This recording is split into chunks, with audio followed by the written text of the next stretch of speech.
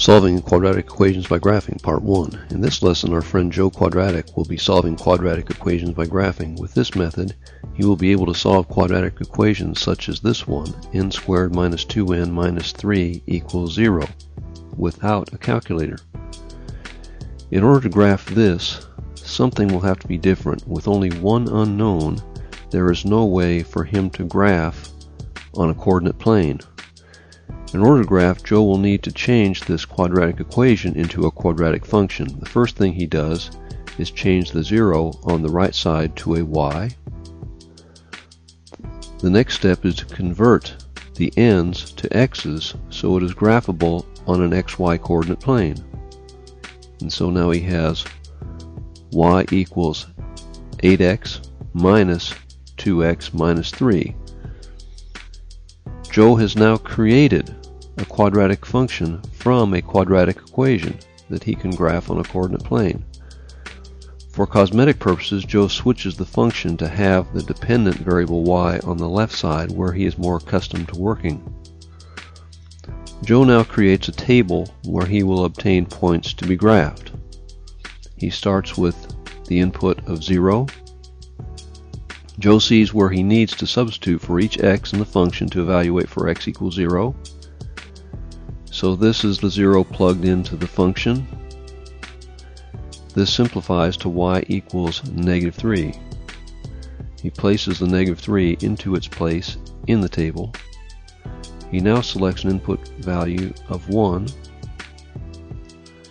Here is 1 plugged in. Here we have 1 minus 2 minus 3. For x equals 1, y equals negative 4. Negative 4 goes into the table here. Joe repeats the process for some more input values. This is what he gets for all the shown inputs. He now gets his graph paper set up to graph the points. He plots his first point, the y-intercept, at 0, negative 3. He plots the second point at 1, negative 4. He proceeds to plot the remaining 5 points. Now he can connect the dots with a curve to graph the function. After graphing, he can pinpoint the solutions where the function crosses the x-axis at x equals negative 1 and x equals 3. These solutions are also called roots, x-intercepts, and zeros.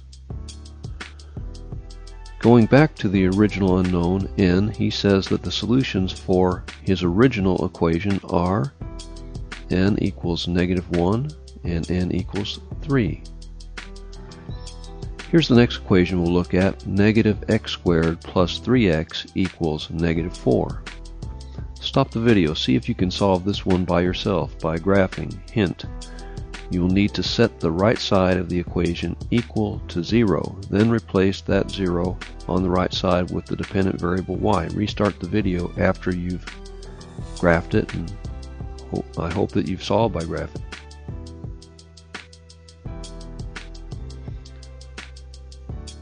Joe gets the right side equal to 0 by moving the negative 4 across the equal sign to the left side. This becomes, on the left side, negative x squared plus 3x plus 4 equals 0. He changes it into a function by changing a 0 to a y and swapping sides so the y is on the left side of the equal sign. So now he has y equals negative x squared plus 3x plus 4. Joe then uses the function to create a table, and these are the values he found in the table. Joe plots the points. He connects the dots by drawing the curve that connects them. He sees the 2 points where the function crosses the x-axis at x equals negative 1 and x equals 4 and writes down the solutions here. He writes his answers in brackets, which is set notation. In set notation within brackets, each number separated by a comma is an answer. If the numbers are in parentheses, that would be the notation for a coordinate pair of an x and y value. But negative 1 and 4 are not a coordinate pair, but distinct answers. Joe observes that if he looks at the table he used to draw the graph, he finds the solutions here at -1, 0 and 4, 0. This means that if Joe gets pretty good at reading tables and finds where y equals 0, he may not have to draw the graph to find his solutions. You might remember from the video where Joe Quadratic was introduced to the first quadratic equation he tried to solve, but he could not do it. He tried to combine 3n squared and 5n, but he couldn't do it because they were unlike terms. Now Joe will try to solve this quadratic equation by graphing. Joe changes the 0 to y and the n to x to convert it to a function he can graph on an xy coordinate plane. Then he switches it around to get the dependent variable on the left side. So now he has y equals 3x squared plus 5x minus 2. Now he gets a table with input and output values. Then he graphs his points. And there are the plotted points. He draws the parabolic curve over the points. He sees one solution, or x-intercept, at x equals -2. And it makes sense because we see it over here in the table also. But what about the other solution? We see that it's here between x equals 0 and x equals 1, but where exactly? We'll just leave it a question mark here until we find it. In the table we don't see that second 0 for y, but notice that y is -2 at x equals 0 and 6 at x equals 1. One thing Joe can do is try different numbers for x until he finds the second solution. Here he tries 1/2 or 0.5. It simplifies to y equals 1.25, pretty close, but still not 0 and not a solution. Next he tries halfway between 0 and 0.5, 0.25.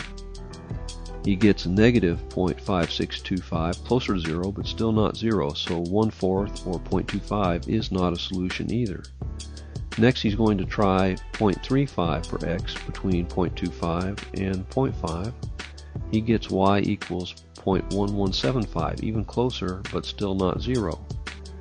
Joe realizes that to get that second answer, it might be possible by continuing his search, but Joe has some important things to do. This is starting to take away from his basketball time. He remembers that his teacher was going to show him how to solve quadratic equations using the graphing calculator, and for that method to solve this problem, Joe will return in solving quadratic equations by graphing part 3. Part 2 will kind of set it up by showing how to solve basic quadratic equations by graphing. This has been Solving Quadratic Equations by Graphing, Part 1. Thanks for viewing.